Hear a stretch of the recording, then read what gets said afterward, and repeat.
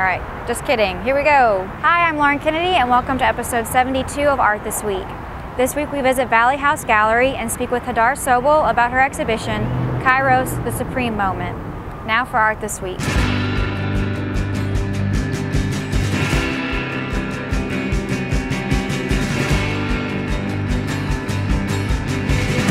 Hello and welcome to Art This Week. I'm Caroline and I'm speaking with Hadar Sobol at Valley House Gallery in conjunction with her exhibition, Kairos.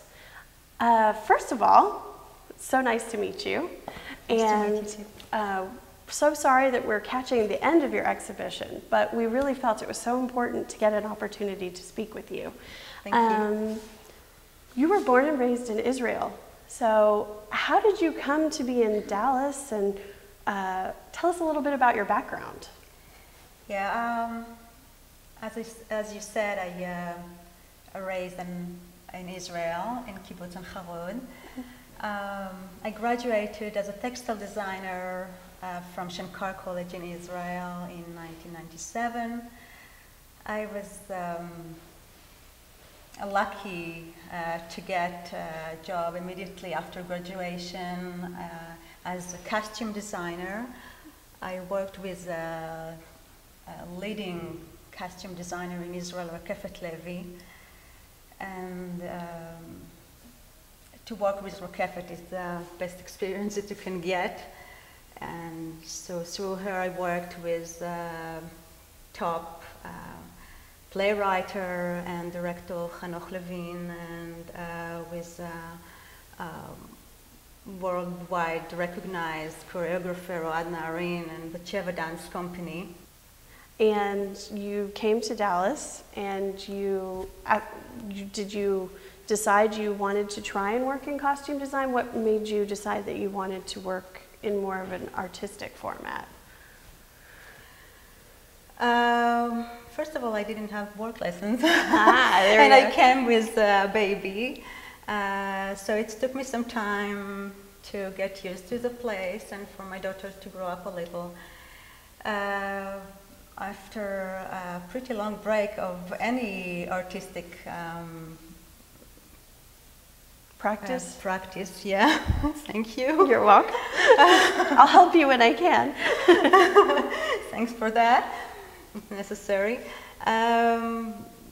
I felt that it's time to come back to business in a way, and I started to draw, and that's developed to the other things that I'm doing today. Well, this exhibition, the work, it's called Kairos, but it comes from a larger installation of work that you've been creating called Go. And I was just curious how this fits into that. Like, is it part of the middle? Is it part of the beginning or the end? And also then if you could tell us a little bit about what the word Kairos means in significance to the exhibition. Yeah, as you said, the work in the exhibition is part of a larger unit of work that I created in the last 4 years for an installation called Go. Go in the meaning of choice to leave, not to be afraid, like to go for it. We decided to separate the installation from this show in the gallery, and actually the selection of the work that you've seen in here, it's the very beginning of the process and the very recent work that I made. When I needed to find another title for this exhibition in the gallery, I came across this ancient Greek word, Kairos. It's a word for time. Time in the meaning of the right timing, or the spiritual time, or a quality of time that's associated with the energy and the intention of the heart rather than the mind. Embroidery itself is a very slow process and very controlled and very in very small motions, and it's like to act like a good woman. And what I wanted to achieve is to have the all wide range of variety of emotion that they can express from that. And then when I started to use the backside as a subconscious of the image, and to use a digital embroidery machine, I could... Ooh, that was a question. I want to know how that works. Yeah, it was part of the process of trying to find a way to express myself in much more spontaneous and expressive way. And I realized that I have to get more rhythm into my work, to get more density of the stitches, something that look like it's raised the energy. And so I use this technique of digitizing embroidery machine.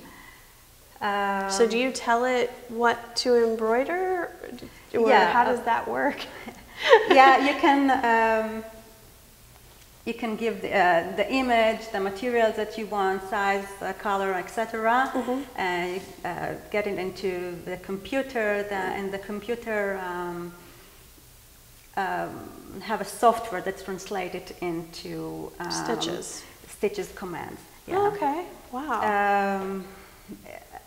I tried to stretch this commercial actually device to a more artistic device, which wasn't so easy, but basically that's the idea of it. What it gave me, it's free me from having something very precious that I embroider by hand for hours to products that I can experiment with, and I can improvise and have much more freedom to play with. That's one. And the other thing that's I could get much bigger. You know, the size limitation is not relevant anymore because it can go faster. Yeah.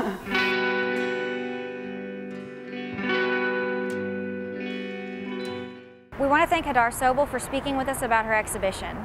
The exhibition just closed, but you can see images of her work at the Valley House Gallery website, valleyhouse.com. We will also have links to reviews of the exhibition in our show notes. We also want to thank Valley House Gallery, especially Laura, for letting us film inside. That's it for Art This Week, and thanks for watching.